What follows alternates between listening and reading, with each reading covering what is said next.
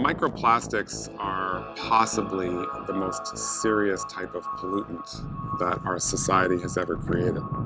I tested snow in our backyard and found tiny fragments of plastic particles. When I came home, I told my children to not catch snowflakes. It's everywhere.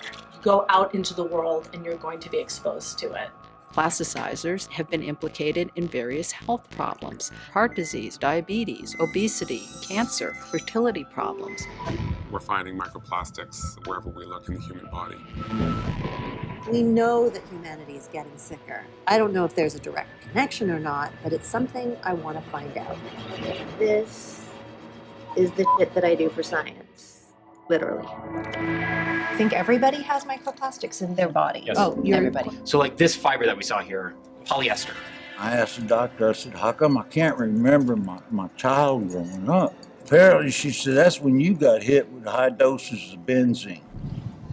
Plastic is like the embodiment of capitalism. It made possible the material world that we live in now. They are the bones, the skin, the connective tissue. Virtually every molecule of plastic ever created still exists somewhere on Earth. The plastic never disappears, it just breaks down into tinier and tinier particles. Is this soil or plastic? Plastic soil. We are producing poisonous food. We are poisoning ourselves with our hand. Oh, yeah, look. Was that plastic?